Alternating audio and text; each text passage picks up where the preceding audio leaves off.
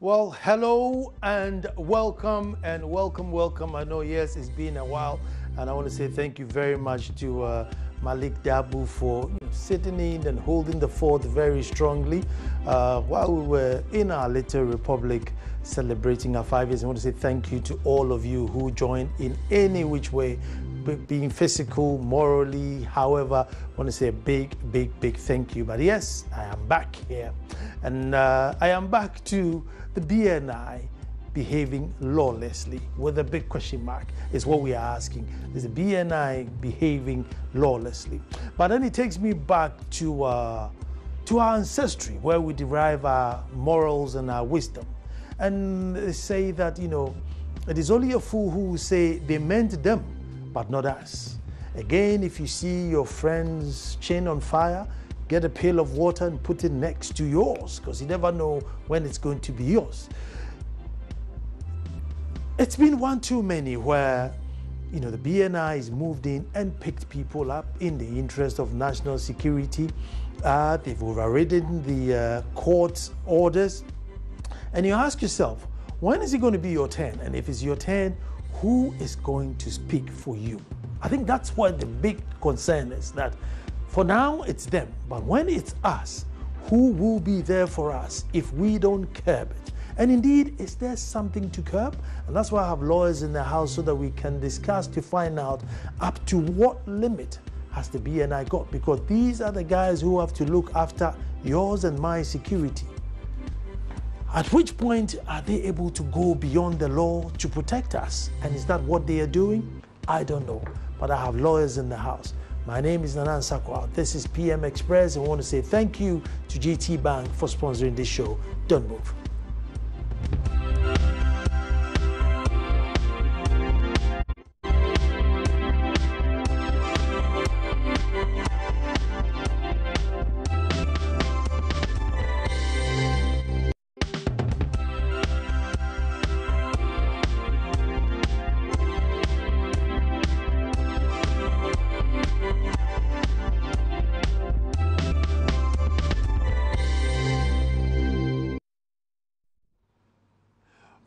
Well, thank you very much for staying. And we are asking, is the BNI acting lawlessly?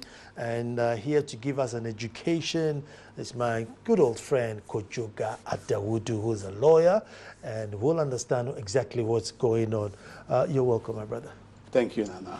Anytime you wear a suit onto my show, I get bashing at home that, look at how sharp your guest is dressed, so I'm going to get a telling off today. Joining us on the phone later will be Nana Sandibedietio, who's also a lawyer, to give us an education. But before we even go on, let's watch this short insert on how this whole saga started. Jesus Christ, this is just amazing. Over 100 vehicles, NDC vehicles, popping out from the Spinters Road. Oh my Jesus. Hey, check it out. You can see it. Those are all Tata trucks. Christ. I haven't seen this before. With police escort. BNI.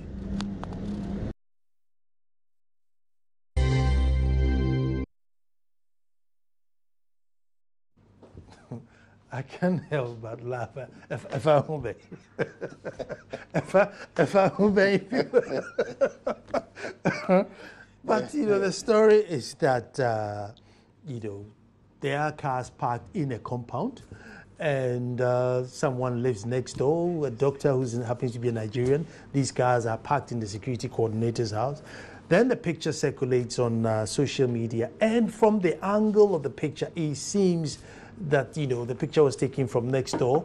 So he orders that the guy be picked up, because the story behind the picture is that these cars were meant for the NMC, and now they're being branded as party cars. Wherever that story came from, I don't know, but he got so upset that he got him arrested and locked up. And it's a whole maze.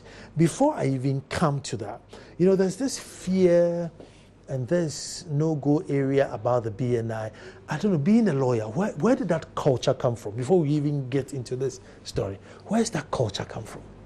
Well, I believe that the BNI culture came from maybe the revolutionary days when most of them were trained in Cuba and Russia. But most of these people were trained as security people who came from Russia. I think the last crop of some of those people who were trained is the National Security Coordinator now, the Justice Jar, Nafuri. All those were the crops that were brought up this time. And, you know, strictly as a security people, you know, the act of non-disclosure. So when you are arrested, and, you know, you could see those days, some of them had beards all over, you know. So even if you see the stature and the pedigree of the people, it evokes some fear. I think that had been what was in the revolution. Then it has to be changing when we got into constitutional democracy. I think even the actual name for BNI now is the internal intelligence. BNI used to be a Bureau of National Investigation, but with the 1996, when the law was promulgated, it became the internal intelligence, and the research department, which was the intelligence aspect of the foreign affairs, became the external intelligence. So this is how all came about. But because we are used to the name Bureau of National Investigation, and especially some of the overzealous security officers, when they go and you're apprehended, you know, the way they behave, overzealousness, sometimes, you know, so people think that BNI is so fearful like that. But I think that they are human beings. They belong to the society. When they go to their work in their compound and they finish, they still come back to us. So I always feel that, yeah, you just have to do your work professionally, and that should be it.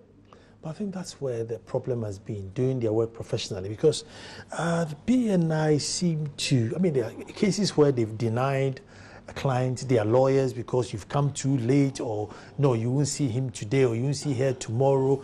And then we come back and say, oh, no, it's not in the Constitution, they can't do that. I mean, what can they do and what cannot?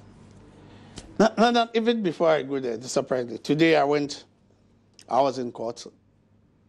So I got to BNI around 2:10.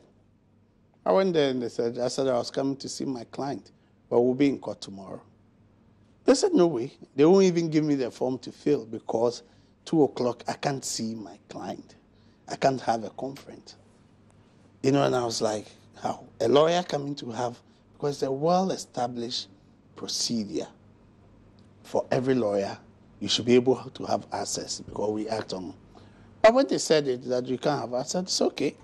If that's your procedure and you say, but you know, for me, I think it's unconstitutional because we have working hours, which stands from 8 o'clock to 4 or 5.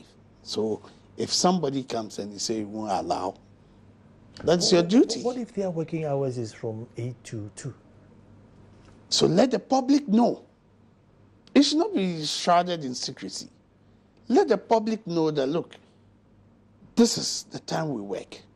Let the public know that the law gives us or mandates us to keep you for 48 hours. So if you cooperate with us, we will do the investigation, the interrogation for 48 hours. We can leave. I don't think any decent thinking person will go when he's been told that we have 48 hours to do interrogation, so you cannot have access to your client.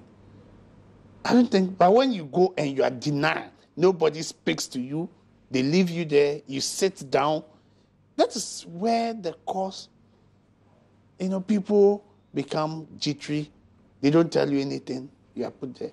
And I always tell them, I go to be, and I was like, behave professionally, be the security personnel, laugh with the people, be humane, but enforce what you are supposed to do, because that is your job. But when you see the person, you have fumed, you are angry, you wanted to be a security personnel. So if you are keeping somebody and somebody is coming, that is your job. Do it professionally. Because if I come, you tell me that I can't see this man, this period, I'm doing interrogation, so be it.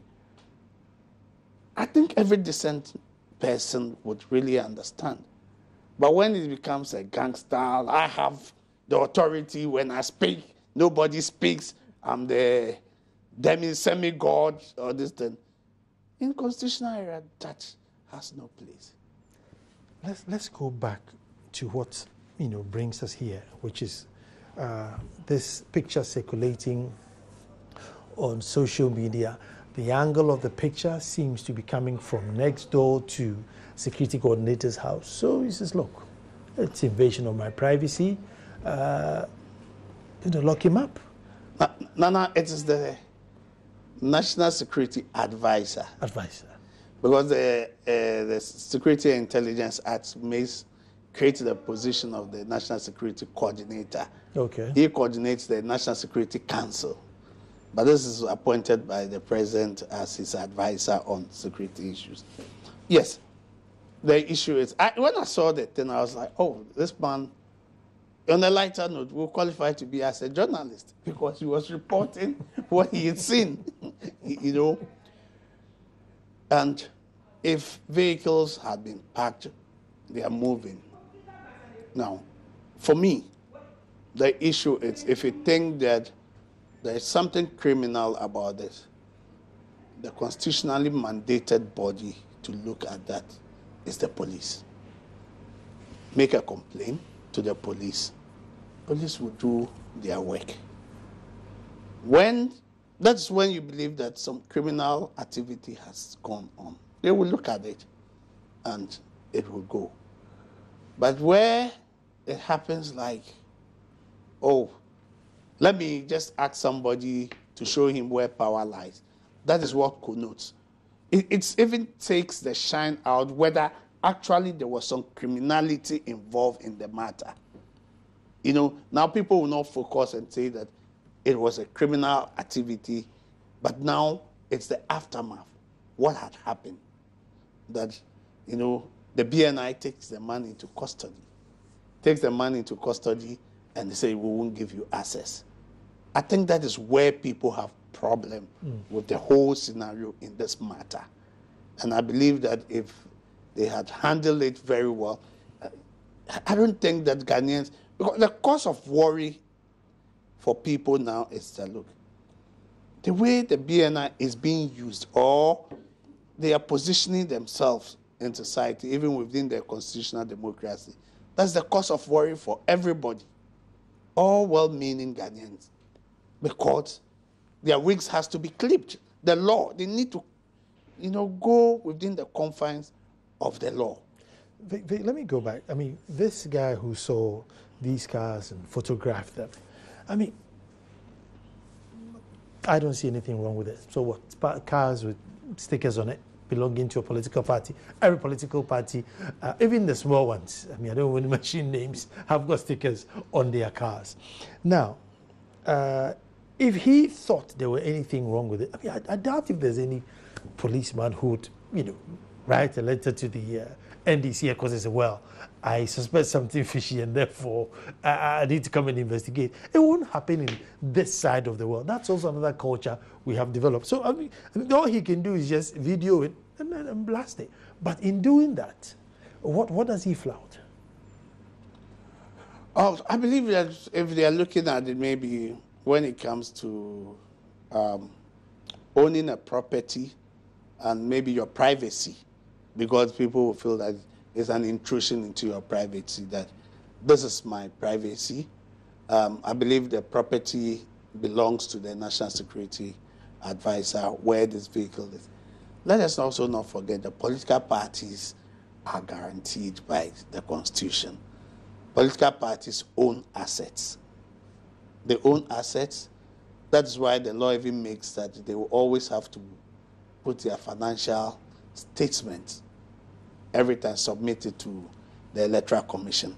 So if you have all these cars and other things, definitely it has to reflect in your financial statement to the electorate. But I believe that looking at it that the intrusion into the private residency. So let me just take a quick break Yeah. here and acknowledge GT for sponsoring the show. For staying, and we're just trying to establish if indeed the BNI is acting lawlessly or they are working within the remits of their law, and because you're trying to establish what wrong could have been done, by this guy, invading somebody's privacy, and security advisor is quite a sensitive position, so you just don't get in your window and take photograph of his compound just because you have the privilege of living next door.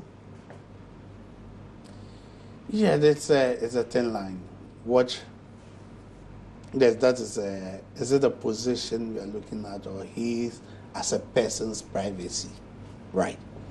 So if that is what maybe intrusion, and the law is clear that, look, your privacy is guaranteed as a citizen.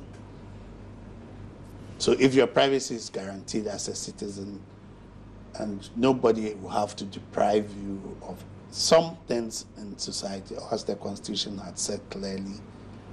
Now, even you think that that's a criminal element in what has been done, I think that there are channels by which that person should be brought to book.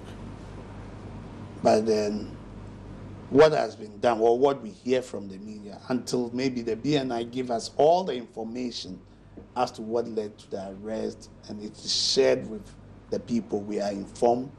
Because as now, it's either we are informed or we are misinformed of what actually had happened. Mm.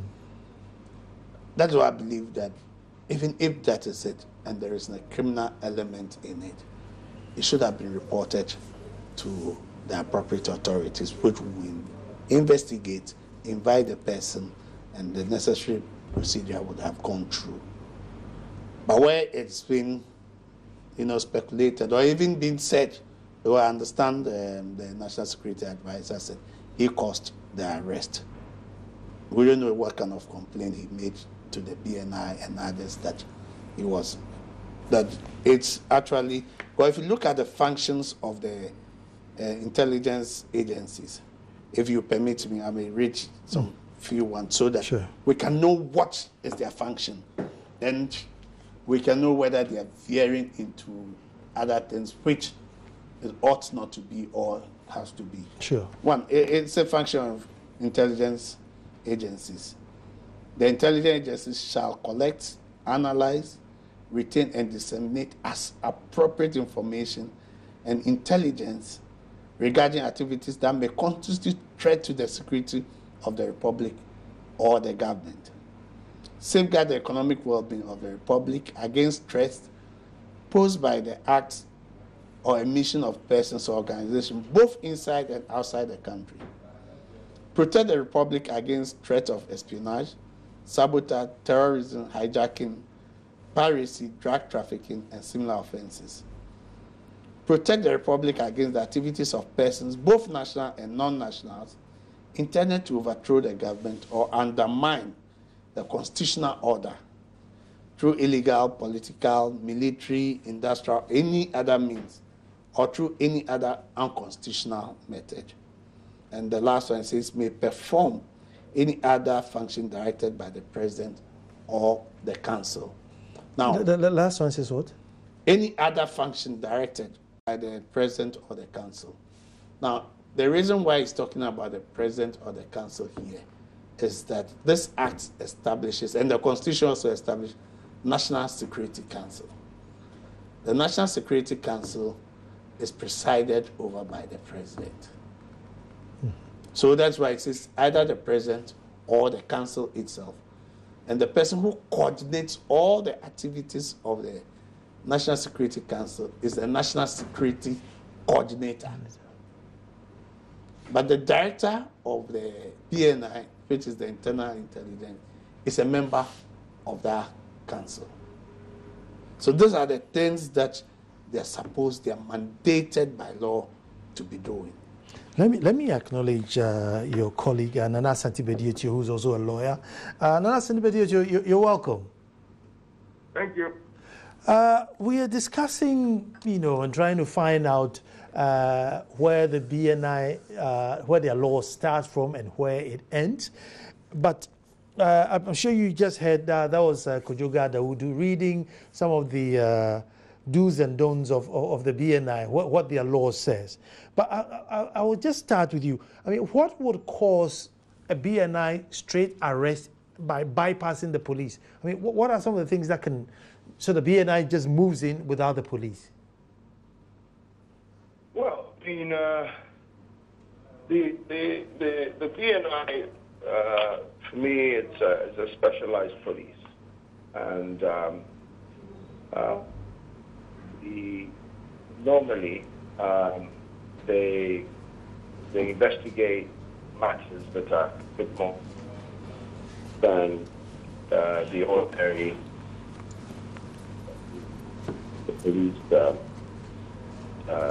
the police would deal with.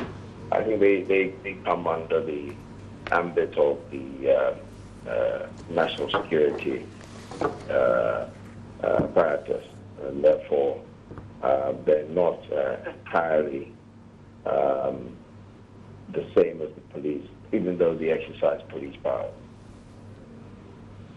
So, I mean, in certain instances, you can, instead of going to a normal police station, you can go to the BNI. No, you can't. It's not. They're not peace officers in the sense that the police are.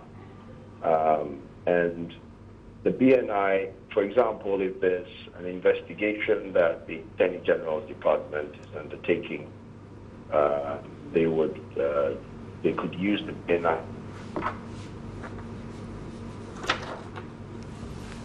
Have I lost Nana there? Sound, if you can get him back for me. Well, let me come to Kojo. So then maybe it's not too out of the limit for the advisor to initiate the BNI rather than Kaneshie Police Station or Cantonment or Airport Police Station. No. You see, that's what actually. Sometimes, yes, he is the national security advisor, but as national security advisor, you advise the president on security matters that comes to your purview, right? Mm-hmm. And the president can always determine persons that he can appoint. He can appoint 3 people to the National Security Council, which he may decide to appoint the advisor or people into that. Now, until you are appointed and you know that, then that is when the body that constitutes the National Security Council, there are issues. So you have a duty to the presidency, to the president as the security advisor. Because the National Security Council itself has almost all the security agencies. The military, the chief of defense staff, the IGP, director of immigration, all of them, military intelligence, fire service, all these people are members. Minister of Interior, Foreign Affairs, in any other ministries that the president thinks should be member of that Security Council. Mm-hmm. So they take a decision. And, mostly they are being briefed. He also can get some of the issues and brief the president as to his movement, what has to happen, because all of them, so they work hand in hand. Mm-hmm. If the issue is because I'm in the national security advisor, I can only maybe advise or make a complaint or get to my colleagues and say, look, I have a complaint, this is the issue, so get to work. It's in your purview. I think that would. But I also believe that because maybe, that's why I'm saying that if BNI give us the actual complaint that was made, then we will get the information as to why. Maybe in his view, it was intrusion or it was to public safety or insecurity, or was to undermine, this was done to undermine the government. Because if you look at their parameters, anything that you want to also do to undermine the government or bring the government down, these are issues. But you need to collaborate. So that's why even this act acts that they have police powers and they need to collaborate. One of the institutions we have recently also added is the YOCO, because they also look at the economic well-being of the state. So they fall under all this? Yes. YOCO comes under Ministry of, but they have powers, police powers. They have police powers. So sometimes they also investigate and take people and lock them. Let me go back to Nana Santibediaji. Nana, welcome back. No, thank you. The line is not very good at all. I apologize. I'm going to lift my voice up and say, hello, Nana. Hello. Yeah, is it? I'm raising my voice to see if it will be any better. Okay. I was just trying to find out. I mean, we are all assuming that maybe just because the guy took a picture, it shouldn't be a BNI matter, but maybe there was more, more to it than what we know. I mean, I don't know if you're privy to anything else other than taking a picture from an angle which determines he took it from his office or from his house. Well, first of all, I mean, I'm not privy to any such information, number one. Number two, I'd be interested in finding out just how the police figured out, or the BNI figured out, that the picture was taken from his premises simply based on the angle. Today, there's drone photography. It can take from any angle at all, and from somebody's premises without any person within the premises actually having taken the picture. So I'd be very interested to find that out. But I don't have any further information other than what is in the public domain. And I doubt that there's any more information. Otherwise, the BNI, given the public outrage, would have put that out already. I don't see where the BNI comes in at all. And perhaps in the coming days, the BNI will be able to tell us how they believe they come in. The BNI, to me, is like the Federal Bureau of Investigation in the U.S., which is under the Justice Department. And they involve themselves in the investigation of crimes relating to racketeering and sort of higher police crimes that the police locally would take care of. But you can't walk into an FBI office and make a complaint that somebody has robbed you, although they do have informants that inform them of crimes that may be ongoing relating to drugs, relating to money laundering, relating to organized crime, and so on and so forth. I imagine that that would be the remit of the Bureau of National Investigations as well. Now, the difficulty in this particular instance is that one cannot see, given the facts that we know, why the BNI would get involved. I imagine the police could not get involved because there is no clear-cut crime having been committed. So it would be interesting to find out why the BNI got involved, because if there's no clear-cut crime that even the police could pursue, I'm baffled as to what the BNI would have seen in order for them to invite and question and detain the managing director of the company for so long. Now, let me come in here. I mean, should Ghanaians be excited that we have a very effective BNI, or should we be worried because we have a BNI who seem to have too much power? Oh, I mean, whether BNI has too much power is relative.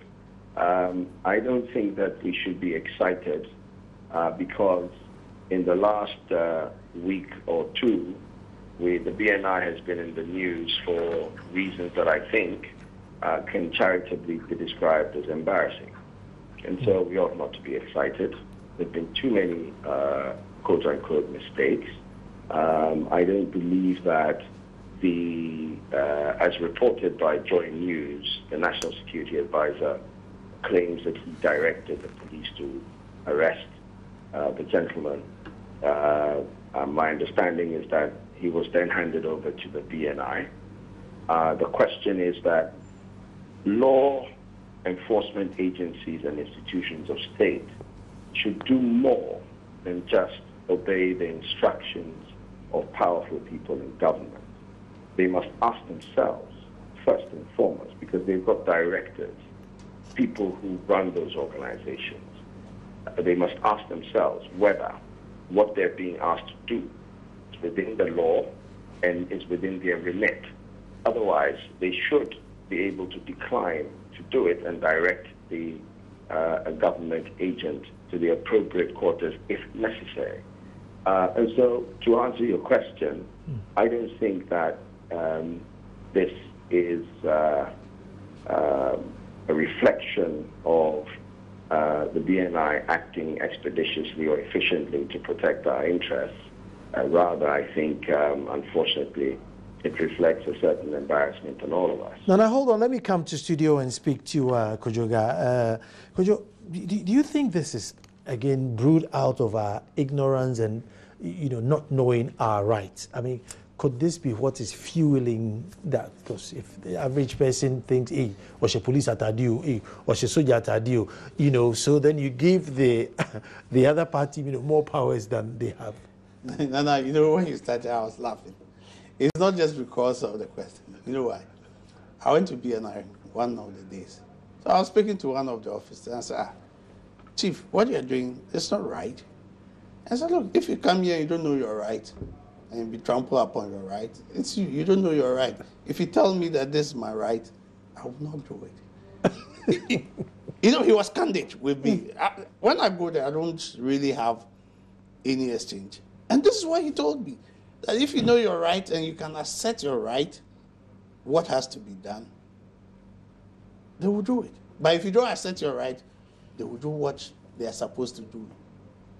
I get it. Mm-hmm. It's because we don't also know our right. We don't want to assert our right.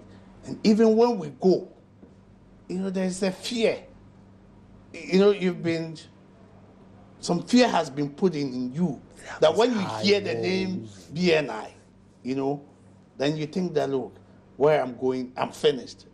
But they are like, so when we get to know, and you go and you tell them that, no, this is the procedure, this is how it ought to be, they understand. And they know that, look, no, I don't need to do what we usually do, the normal thing. I'll take a quick break here and I'll come back and I'll tell you what, even though I've never been on BNI, I'll tell you what I know of it.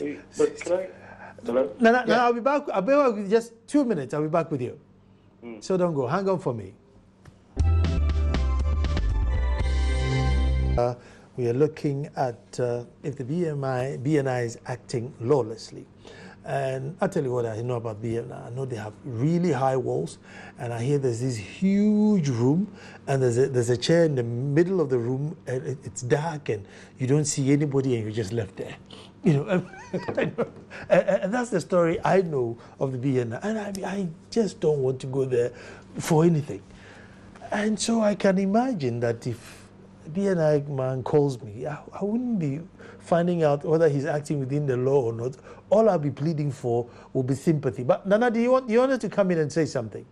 Yeah. I mean, I don't think it's as simple as the citizens not knowing their rights. Mm-hmm. I mean, I don't believe that's the case at all. I think that there is a certain penchant on the part of those who have police security powers in this country to disregard some of the important rights that we have. I mean, we've only just had a situation where people have been ordered freed by a court, mm-hmm. and we're being told that a sister institution asked that they be held over, and so they were held for another 100 hours.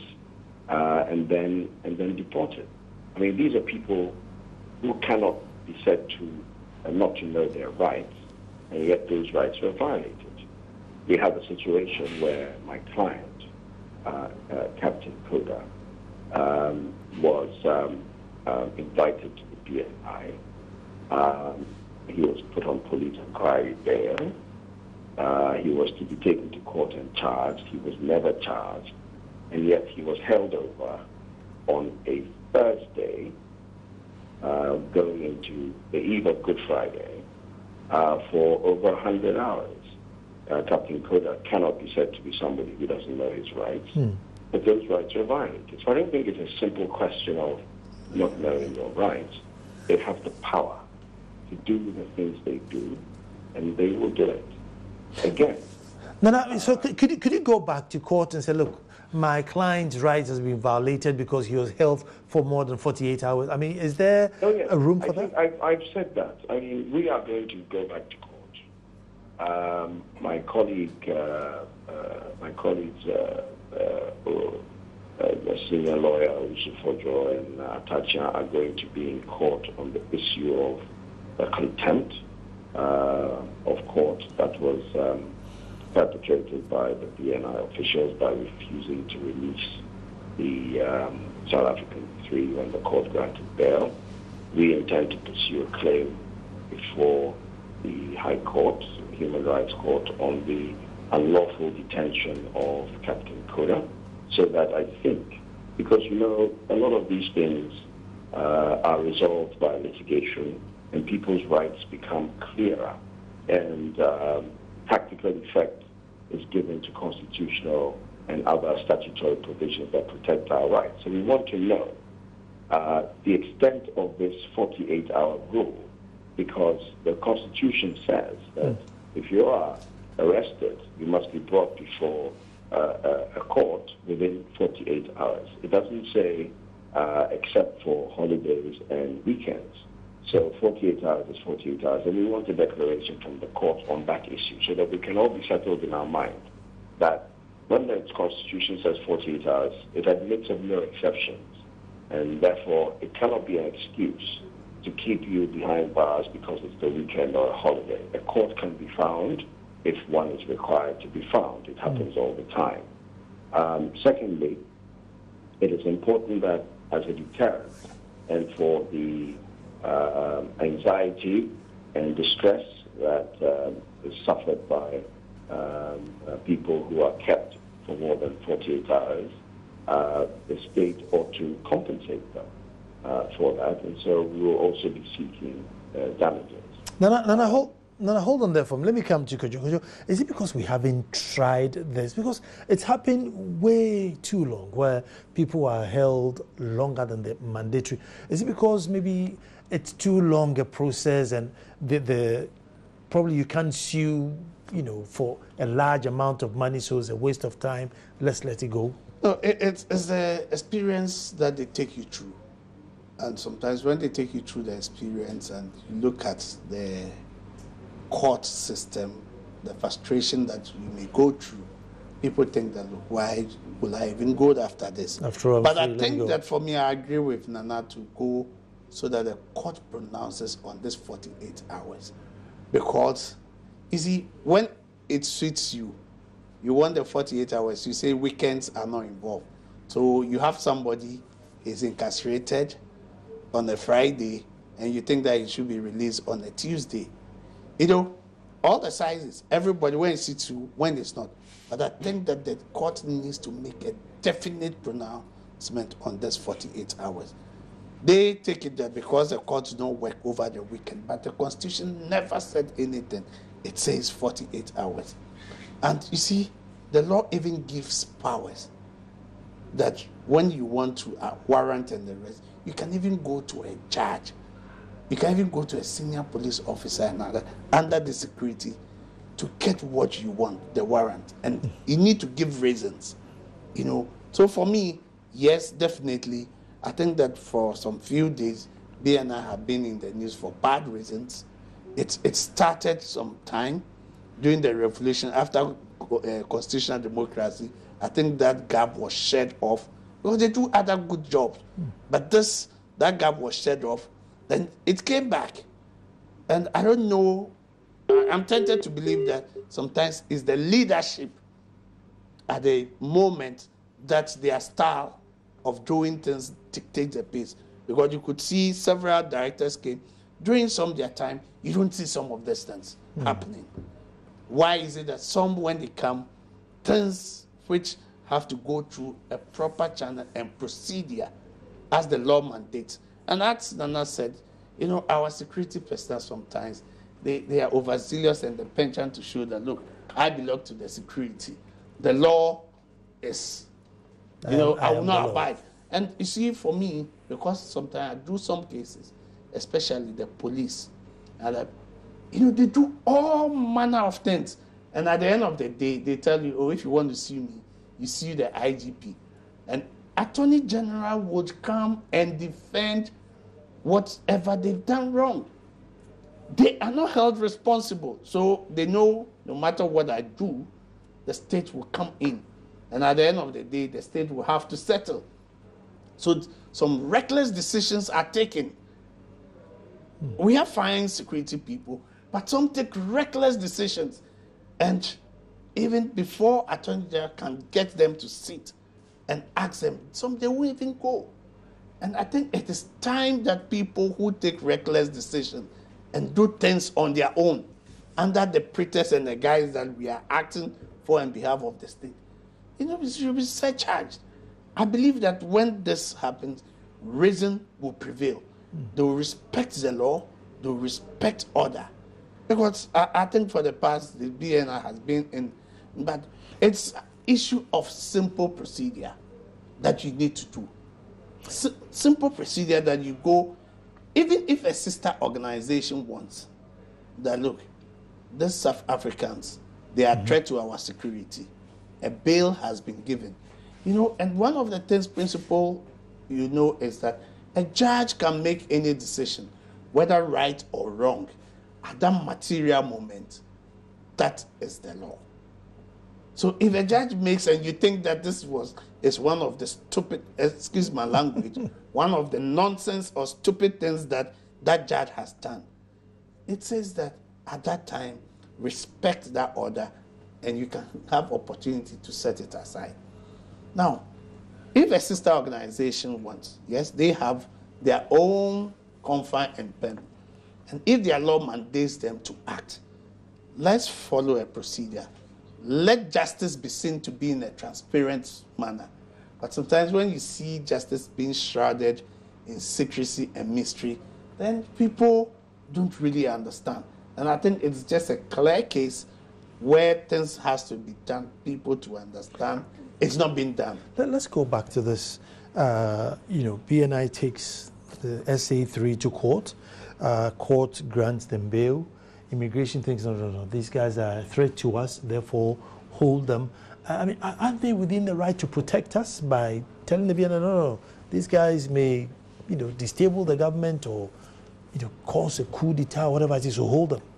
Yeah, that's what I was believing. I was thinking, if that was the case, whilst BNI was going to court with the South African, what should have been done is that the immigration should have sent their personnel and said, look, we also want them for interrogation, or we're inviting them. So even whilst they are giving bail and execution of bail has been done, then they can now be handed over to immigration, right? The immigration has power. It's their act that says that, look, the director has power if you want to deport. So that means you have satisfied the due process. So the people have been granted bail, it's been executed, but where it's been granted and the judge says, do this ABC, and you think that the order that the judge has made is so stupid, I'm not going to obey it, or I'm taking them. You could say, look, even if the people who stand as surety are not ready, we are taking them back. When they are ready, come, we will bring them and we'll go through the procedure. On that note, let me just take a quick pause and then we're coming straight back. Let me catch up with this message. This is from Harry from Odumasi Krobo. It says the BNI has a professional conduct and work in generals. Their task assigned them distinguish from other security service. They have a tact of rendering intrigue intrigue investigation over what goes beyond normal security operations. In Ghana, it is a phenomenal to lambast present government, especially in an event working with security expertise. Contemporary. The BNI Act acted so professionally by arresting the 3 mercenaries who were underway training persons and under unlawful process. Their efforts are sometimes right to ensure strict investigation and official state assignment. Their work was in order. Recent pictorial evidence was a sham thought and a mere political understanding. Secondly, apprehension differs from arresting. These are 2 diverse criminal terminologies. The BNI are pretty requisite investigative security experts prior to arresting. Their work is more in-depth and often crack the whip where necessary, virtually on issues concerning serious criminal and leaching offenses. The bottom line is every successive government works in tandem with government officials for safety, security, stability, and tranquility. Harry from Uduma Sikrobo. What's arresting and apprehension? No, you see, I think that what people are getting wrong is nobody's saying that the work of BNI, it's not important. Investigating and protecting the security of this nation, nobody's saying is underestimating that. They do a lot of work, good job. Sometimes it's the procedure, the way they handle the issue, the aftermath of it. I think that is giving Ghanaians cause for worry. Nobody said that, look, yes, if they picked up these people and to investigate and find out, yes, was it espionage, was it a sabotage? They have the information. But the end result, how they go about it, the procedure, and the shadow, I think that is the reason. And I think my beginning in my comment, I said, look, if you come and they tell you that we have 48 hours to interrogate you, we cannot see or we cannot have access to him after 48 hours. The law is clear on 48 hours. I don't think any decent person would go. So nobody, I think he is thinking that what we are saying that they are not doing a good job. No, they are there to protect us. Well, this one is for you. Lawyer Dawudu, I thought you were one of the propagandists, but you have proven me wrong tonight. TB Janga. No, I believe that in politics, when you're doing politics, at least let the truth stand. For me, let the truth stand and let us know what it is. How can we do it? I believe that politics is to influence people in a direction that we can go, so that everybody will be at peace. This brings about conflict among people and deep mistrust and suspicion, And for me, the same people who even suffers more is the same BNI. Because when government changes hands, people think that, look, this man, when he was here, he caused my arrest. And if they are vindictive, they will do the same thing. How far can we go? And sometimes I tell them that, you see, you're an institution that at the end of the day, you become the victim because you will still be at the place. People will victimize you and say, when we're here, you maltreated us. But if you do your professional job, at the end of the day, the person knows that, look, although this man didn't give me a favor, listen, he was candid. He was doing his job. Let them be like, if you're not my friend, I won't help you, but I won't also destroy you. If you're my friend and I say I can't help you, so be it.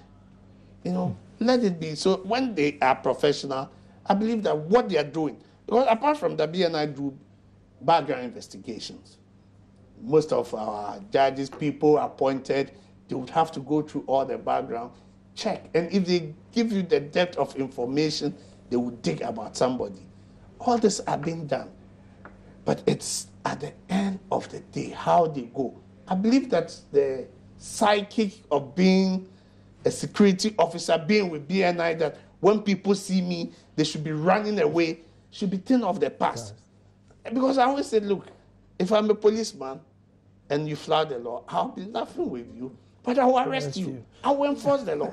This one says, Nana, I'm enjoying your program. I really like the submissions from Lawyer Dawudu. The BNI should do their homework well. Selo Mensa from Ilikpe Mate. And then this one says, Nana, let the BNI personnel know that NDC won't be in power forever. This is from Nene in Sunyane. This one says, Nana, the BNI has become a tool to humiliate people of this state instead of finding the truth for the people. Kweku Duku in Takorade. Like you're saying, is building a mistrust between the people. Now, if the implication is government vehicles are being used by a political party, the BNI have every right to investigate, Reggie. But then they were investigating the picture, but not the cars, if the cars are indeed government and being used for political. Yet, you see, it's been branded. Now, if really that's what we have to be privy from National Commission on Civic Education, do they have some vehicle that has been allocated to them? Have they imported some vehicle which has not been handed and has been branded?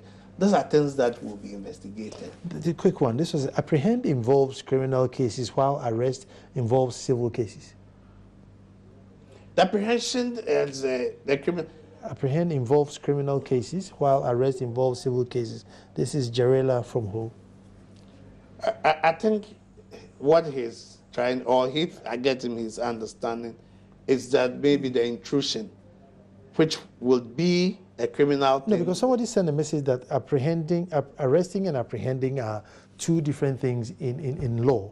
And so he's come to say that, you apprehend criminals and arrest, people who, something to do with a civil case. But I thought you just arrest anybody who did something wrong. I think you arrest somebody anytime. That is in a criminal matter. They are, I think it's the semantics. Because it's not a term of act when it comes to law. When we say a term of act, maybe in law, when they use a particular word, it means a particular meaning. Let's say, let me give you, let's say, a word in law. Let's say possession. If I say possession and it's in land matters, possession means that you are occupying the land, whether physically you are there or you put even the pillars. It shows that the land belongs to you, you are looking at it. So if you say possession, it's a term of act. But if you say arrest or apprehend, it's not a term of act. Those are English words. This is Nana, how does the BNI handle the issue? Let the lawyer expound instead of sweeping the explanation under the carpet. Harry from Udumasi Krobo. Harry is the one who was saying that secondly, apprehension differs from arrest, the two diverse criminal activity. Harry, I missed the point. I don't know if... I think if Harry can't, because to apprehend somebody, if you look at, for me, it's more about semantics. That's why I'm saying that it is not a term of act.